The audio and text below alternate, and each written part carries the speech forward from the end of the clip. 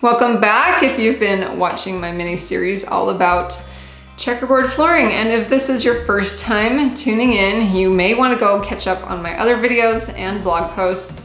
You can find them all on my YouTube channel and blog at tidbits-cami.com.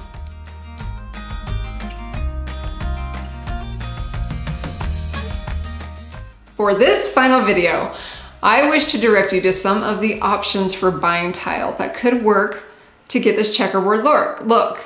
I'm sure there are endless possibilities out there, but I want to direct you to the ones that particularly stood out to me as I was looking, just to maybe give you some initial direction for combinations and sources that might work for you. So I will be sure to link you directly to the tiles that I found in the description and on my blog.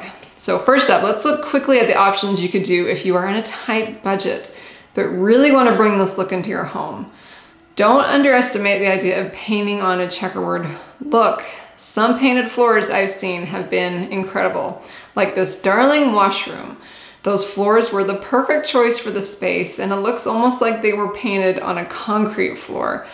But I've also seen this done on old wood floors, and it looks great painted. Now, I love seeing how my friend over at Wildflower's home blog just painted her tile in her already tiled kitchen to get this incredible checkered floor look. You'll have to go check that out. I've even seen some vinyl peel and stick tile work as a fantastic option for something like a walk-in pantry. I saw it over at Cherished Bliss blog, so go and check out where my friend Ashley got this fantastic vinyl tile for a super quick and affordable DIY. So there's just some quick encouragement. If buying new tile isn't currently an option for you, you can definitely get the look for less. Okay, now I'm going to share some checkerboard tile combinations that I found, and I will link you to some great sources to just jumpstart your own shopping.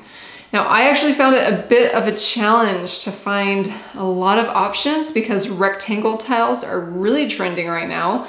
So it's a little more difficult to find square tiles for the checkerboard look. But alas, I dug and have 11 ideas for you. Just keep in mind, this is what was available while I was creating this content. I imagine some sources may change, and I will try to keep my links current, but I hope it will still serve as some great inspiration and direction for you through the years. First up, let's look at real stone and marble options. I'll share my exact selection for our mudroom/office area. I found the most perfect honed black and white marble. The price was very reasonable compared to many of the other options I found while looking for honed marble. I'm very happy with these 12 by 12 squares and the lovely authentic marble look they have brought to my space. I love the subtle veining in the black stone, and I'm always a fan of Carrara marble, and this batch of tiles we received were just perfect. So that's from Stone Tile Depot. I will link what I got below. Now, while I went for a black and white contrast, I also found some beautiful 12 by 12 gray and white marble options for you. I've seen several spaces with the gray and white checkerboard floor that I love, and it actually made it difficult for me to choose between which color combo I wanted. Now, if you want a real stone in an 18 by 18 tile, this gray stone tile is stunning. I love how pronounced the veining and the variation is in this gray marble. If you loved the polished stone look, I found Home Depot has these two very beautiful options for you. In 12 by 12 squares, that black stone with a very pronounced white veining would be a showstopper in any room. All right, that was the marble and stone. So now let's look at some porcelain tiles, which can be a little more affordable option generally, but not always. But from what I saw, they have done an amazing job of making porcelain look quite authentic. So here are some of my favorites. Now, if you can get away with a tile size of 30 by 30, I think this very realistic looking tile is for you. I love the matte finish, and there are actually many color variations to choose from in this line. You can see how these look in the home of the bloggers at Chris Loves Julia. It's even more surprising that I found these tiles to be so affordable, so those are a great option. And I also found these slightly smaller 24 by 24 tiles that are pretty convincing when it comes to looking like real stone.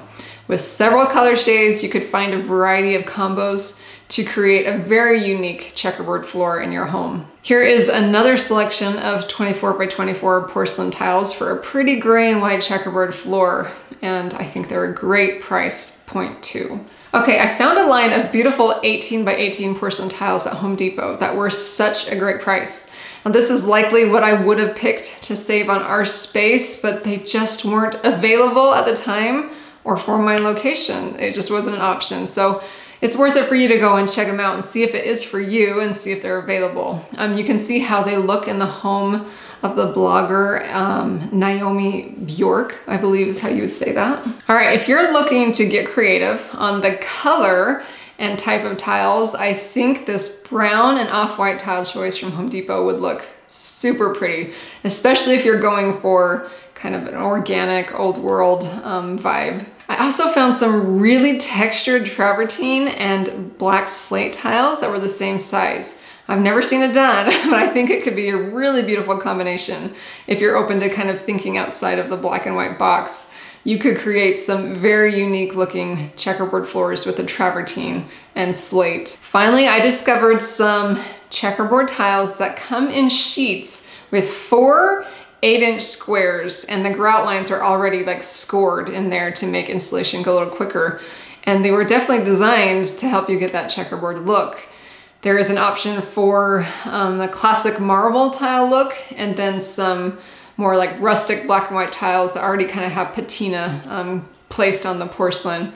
Now, I might have gone this route actually, but they were more expensive per square foot than the actual authentic marble tiles that I did end up going with. So it's just kind of all over the place. But that wraps up your shopping experience for checkerboard tiles and this fun 6-day series that I've done to cover as much information and inspiration as I could find to help you design your own checkerboard floors.